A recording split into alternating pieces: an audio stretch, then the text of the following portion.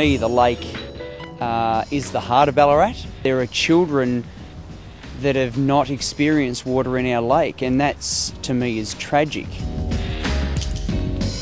I think most people in Ballarat would remember Lake Wendouree as a place to share fun times with family and friends, to have a picnic on the foreshore, and to just generally gather and recreate. There's some people who like to challenge themselves and run around the lake and get their best time. For me, it was more about sharing special times with family and friends, and our children still have wonderful memories of playing up there, feeding the swans, being part of the Begonia Festival, and doing all the fun kid things that you do at the lake. To me, Lake Wendouree has always been the major focus of social activity and, I guess, recreational activity. And it's been a great component that I believe binds our whole community together. So I've been in Ballarat for 17 years going on now. Yeah. So that was one of the attractions for, I suppose, coming to Ballarat was the lake. Certainly was a place we always brought the kids down to. You know, the rowing regattas and international competition, and to have people that would travel to Ballarat because of our lake. There's something about our lake that draws a lot of people here. I've been in Ballarat since 1976, so I'm not quite a local. But in those days I can remember the lake being an absolute focal point for the community. Lots of people running, fishing, rowing, etc. It is steeped in heritage, and it's just amazing to look back at many of the photographs and the footage from Lake Wendouree when it was full of water, and what it did mean as a place for the community to come together and you know, share time with each other, with their family and their friends, and recreate. Sure, I remember when we were young, we used to come up here in summer and ride our bikes off the jetties and then have to duck dive to find your pushy afterwards. Yeah, it was always good bringing the kids up to the fireworks and watching them go over the water. It was just a really cool place to come and hang out whenever we were in Ballarat. There was always activity here at the lake. They had great festivals here, markets, all that sort of stuff. It was a really cool place to be.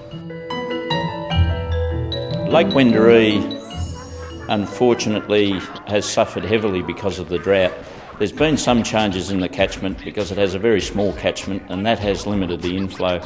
But obviously the major impact is the drought, and we've got to be smarter as to how we get water into the lake.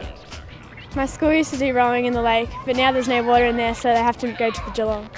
It's a bit of a pain when you can't use the lake to train, even though it's right here. For like the past 4 years, there's been no water, so I've never rowed on the lake, and it makes it a bit difficult competing against schools from Melbourne and interstate who are on water all the time, and we've just got nothing. It just makes it a bit difficult trying to get kids involved, telling them, oh, if you want to train, we have to travel hour and a half, 3 hours to get on water. I can't believe people used to swim in the lake because there's no water. My parents used to tell me that they've been fishing and swimming in the lake, but I don't believe them. A couple of years ago, the lake started to dry out and we had an increase in wildlife rescue calls. You had issues of the swans having their babies and then flying off. We had many rescue calls for wallabies caught in the mud in the lake, and these all caused major issues for us as the wildlife team as well as for our wildlife.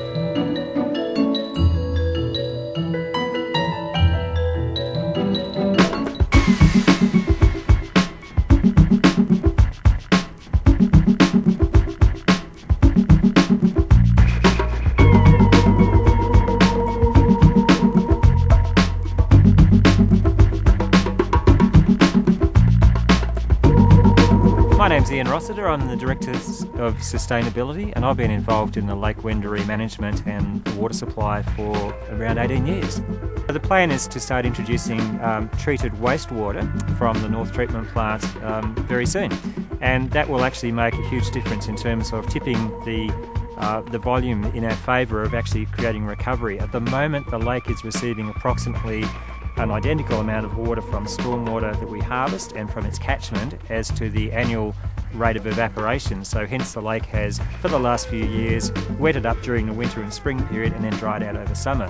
Over the last years, Council together with Central Highlands Water and the state government have really worked collaboratively around finding the right level of investment and money to put into this particular project. And what that has meant is, over a long period of time, undertaking all of the planning, all of the environmental planning around refilling the lake, what that means, how we need to go about it, the most effective way to do that, and the quickest way to do that. Because remember, you know, we're not about waiting for the climate to provide us with a solution.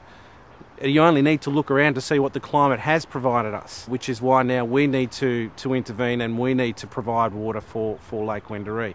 So there has been years and millions of dollars invested into all of the infrastructure to get water to Lake Wendouree and get the lake itself prepared for reintroducing water back into it. So if you think about a graph about the amount of water coming into the lake from rainfall falling out of the sky and water coming into the catchment from various areas, including the stormwater harvesting projects that we've done, we can expect to see water coming in through the winter and spring period from rainfall, and then starting to see losses every summer and autumn period through evaporation. At the moment, the evaporative loss is around about the same amount of water that's coming into the lake, hence it has been drying the last few summers. But we are now in a situation with 2 megalitres of water coming in per day from the North Treatment Plant. We start to tip the balance so that we have this gradual process of the lake moving away from being a water body which recedes every summer to one that's starting to move towards filling and spilling, which will take several years. Central Highlands Water is providing approximately 20% of the total volume of the lake's resource, and that's coming via the new water treatment plant, reuse plant that we're building and have constructed at Ballarat North. Basically, you've got Class B water coming from the sewage treatment plant. It goes into the new plant. From there we have ultrafiltration, which takes out a lot of the matter that was in the Class B water. And from there it then goes through a UV disinfection, which is ultraviolet disinfection. We have a 2 million litre capacity tank at the site. The reuse water will be pumped into that tank and then trickle fed through approximately 4 kilometres of pipeline via Paul's wetland to the lake. We guarantee that the water is Class A plus by a number of barriers that are in the treatment plant, and we will be doing regular testing to make sure that that water is at the agreed quality. The lake, it's a big lake. It will take around 5.5 years to refill. Realistically, we're talking immense volumes of water over a long period of time mixed with stormwater, which we need rain for, so we're reliant somewhat on the environment. But the water levels in Lake Wendouree will gradually rise and fall over a 5-year period, but continue to rise to a point where the lake will be full again. The second point is that there will be sufficient water in the lake sometime in the next year or so for us to actually complete the dredging work of the rowing course, and that will deepen the rowing course by 0.5 metre. It is a massive area. It is 138 metres wide. It's 2,080 metres long. So even if the lake isn't full, we will have this long channel in the middle of the lake which will be suitable for training for a whole range of aquatic sports. You know, what we will start to see is, as the water comes in, we will see the bird life start to return. We will see people coming back.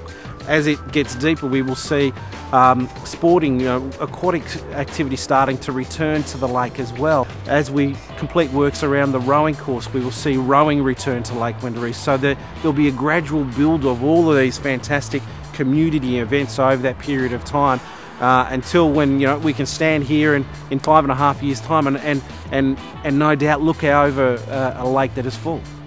It's important to the City of Ballarat, and it's important to Ballarat that the sport of rowing develops back into the level it was in the pre-2002 category, when prior to that, per head of population, the City of Ballarat had the highest representative of athletes competing for our country in Australia per head of population.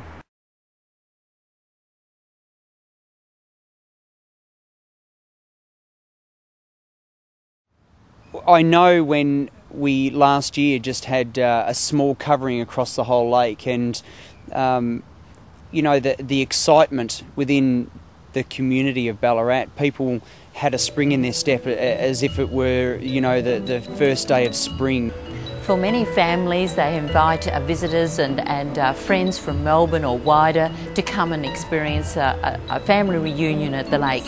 So when people come to Ballarat now and the lake's not full, they're very sad. They say, I can't believe what's happened to your lake in Wendouree.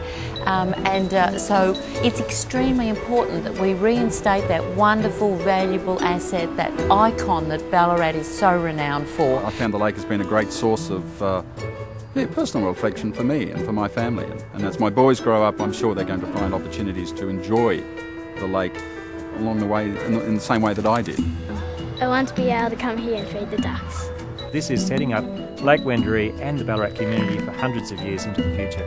I mean, today it's a cold and blistery day here in Ballarat, but come summer when this lake is full and there's people around, there's activity and there's the first rowing carnival and all of that, it will be worth it in the end. It will bring people back to Ballarat. The council has understood the enormous responsibility. There's been many projects that have been done to date, and now it is absolutely critical we take the next step and we ensure that the lake is filled and it continues to be full in the future. This can't be a short-term fix. We don't want to be in this position again in the near future. Whatever we put in place must be long-term, and it must be able to address the issue, the critical issue of having Lake Wendouree full to capacity.